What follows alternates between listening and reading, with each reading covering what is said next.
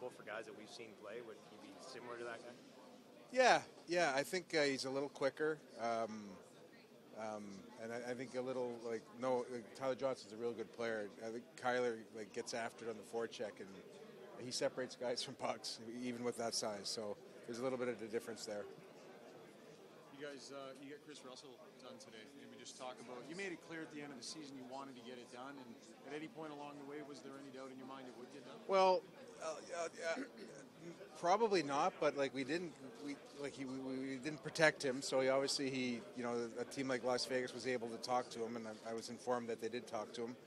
So you hope you build up some capital with him throughout the year, and he's a great team guy. I think he added a real necessary component to our D, and we got through that expansion moratorium, and we were able to finish it off the last couple of days. Just a thought on Elaine's openness to strike the type of deal he did with it backdiving. Yeah, well, I think it was our openness. I think you generally want a little bit of a flatter deal, but I understand him wanting that structure, and so we were okay to come to an agreement on that. Every time we interview you about Chris Russell, there's always this element that maybe doesn't see the value in his game. What numbers do you guys keep on him? What sorts of things do you guys see in his game that make him so valuable that basic analytics wouldn't show? Well, I understand there's every time either I mention him or there's some movement on him, there's a whole firestorm of analytics. So he doesn't put up a lot of points, but he skates. We talked about when I signed him originally about his entries, his entry passes. Those are numbers that are among the highest in the league. His offensive zone entries.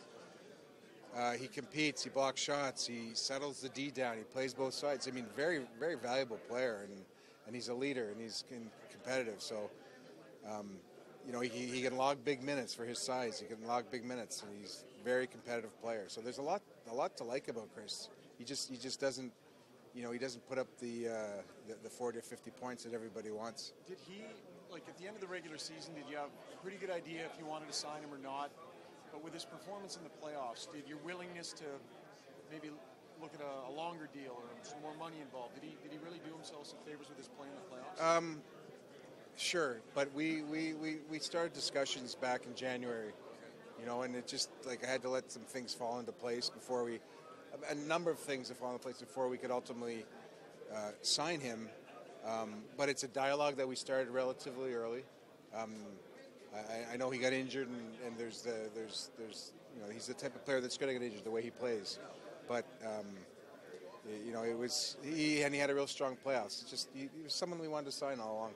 Just back to Yamamoto in our interview with him, he did not concede that he would automatically be going back to Spokane. I know you guys had multiple conversations, and he is late born, so he's a little bit more mature kid, even though he's smaller. Just a thought on that attitude. I mean, just on its face, I don't think that he would be with us when the season starts. But Kailer can do a lot of things, and he's a pretty driven kid. The one thing that sticks out in my mind is when we were we took him out to dinner at the Combine, and we were just eating there and talking, and he said, "Why should we draft you?" And that's a standard question you ask, and I've never really heard this answer. He said that you got to draft me because otherwise I'm going to come back and haunt you. So he's a pretty confident kid. That was an impressive answer, and he backs it up with his play. So never say never, but we'll see. Is there anything particular you want to try and get done on day 2 of the draft? You've got some third-round picks. Are there needs on your roster? Well, we're gonna go a little need based as it progresses here. So we've broken up our list into categories. So you probably won't see us jump around, but we're going to try and, unless someone falls in our lap, we're going to try and address some needs. Anything on the roster, do you think? On your starting roster next year, do you see yourself making any moves for players? I don't think so. I've had a couple of discussions, but I don't think so.